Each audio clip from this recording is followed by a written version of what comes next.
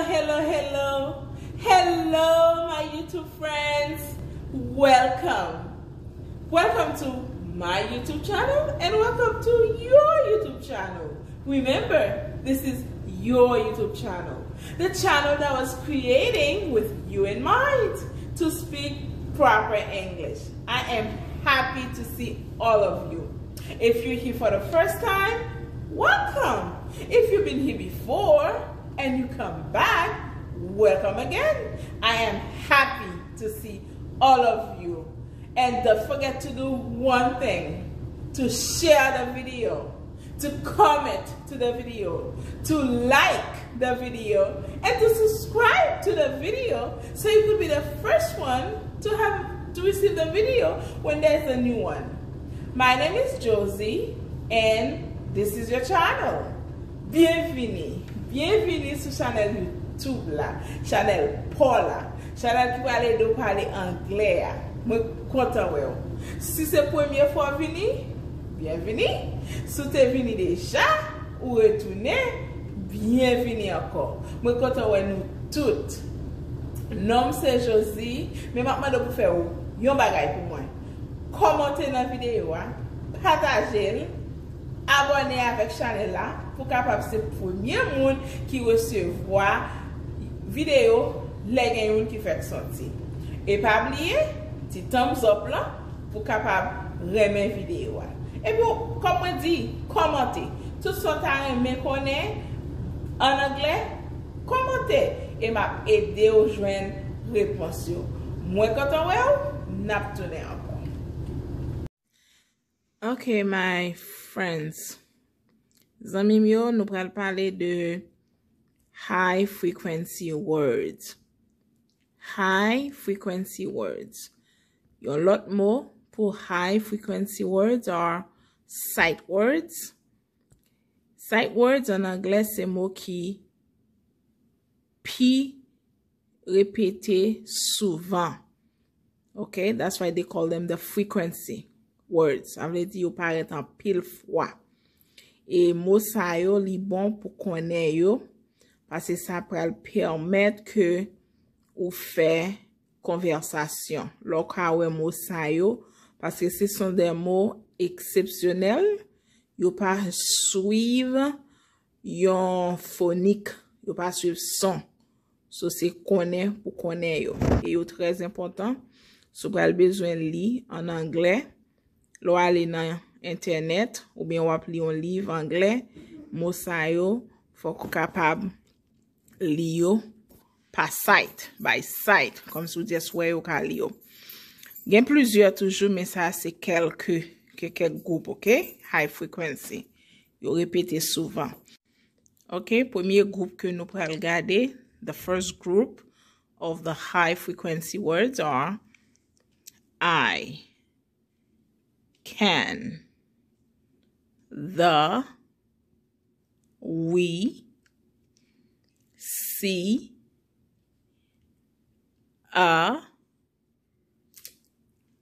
like, to, and go. Dans l'autre rangée, do, mine, are, he, with, is, little, she, was, for. L'autre colonne encore c'est you, have, of, they, said, what, here, me, this, what. Dernier colonne pour finir dans partie ça c'est help, to, has,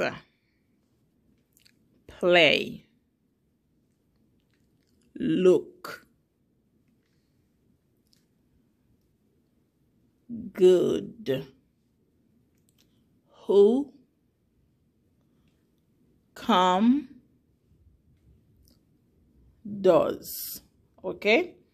Pas oublier que moi répéter une seule fois, mais ou même moi bien pour répéter et répéter parce qu'on besoin qu'on comment yo répéter by sight ou simplement ouais yo et puis ou ka di yo. Après encore nous pral faire l'autre vidéo peut-être pour nous faire traduction. Dans vidéo ça, on regarder dans board là, c'est comment que quelques mots nous te ouais dans l'autre high frequency, comment que m'ka utiliser dans simple conversation. Okay, the following, what you're looking at the board is, okay, ça que vous regardez dans board là, c'est que c'est your basic conversation. Okay, the AM stands for, right here you see I have AM, that stands for morning. Okay, morning. Ça c'est façon que moi utiliser presque même mot que au saute ouais dans high frequency dans en basic conversation. Par exemple, for example, we have, if it's in the morning, we can say good morning, good morning, qui veut dire bonjour. How are you? How are you? Et ça fait nous te fait son, vous entendez? The H.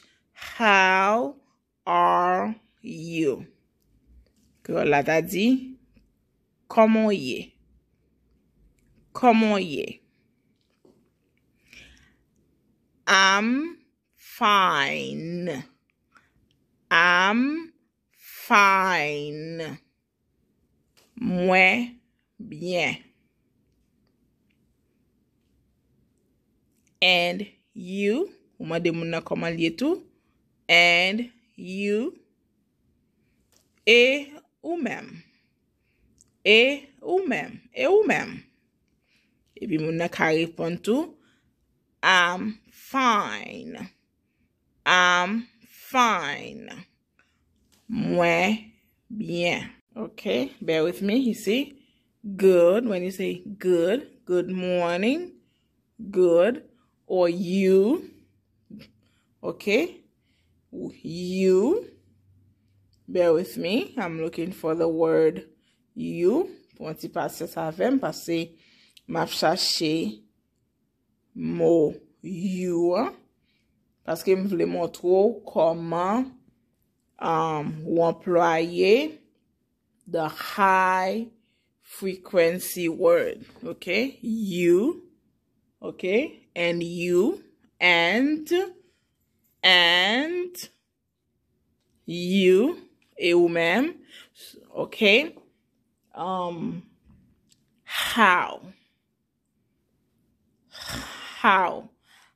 are you? Okay, so c'est pour ka moi montre mot ça yo très important parce que me montre yon basic conversation qui gagne en pile mot ça yo la donne. D'accord. There you have it. The sight words. I just explained to you the sight words. I created some sentences in a basic conversation to show you how to apply the sight words in sentences. Now it's your turn. Go and practice. Go make some sentences. And guess what? I want to see the sentence you make. Write them down in the comment. Okay?